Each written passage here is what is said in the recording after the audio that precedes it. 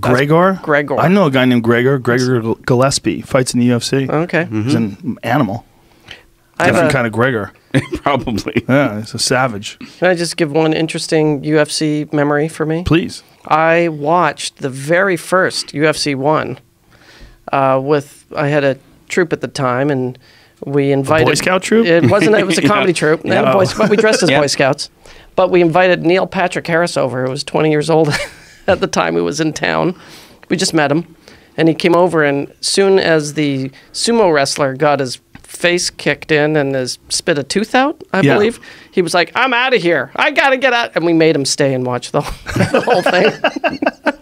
Good for you. And that's what made him gay. Well, thanks for ruining the story, Dave. I don't know if that's true. I don't know if it works like that. Something happened. Yeah, maybe someone dropped him on his head. Yeah. I don't think he knows. He looked like he was all right as a kid. Something went wrong.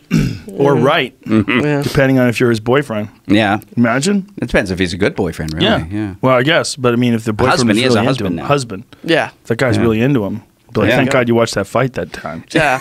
God, thank God. Otherwise, it could I'd have never found have my wasted your perfect time with some knows? chick Yep. Who knows making what could happen? babies and shit. Oh, God.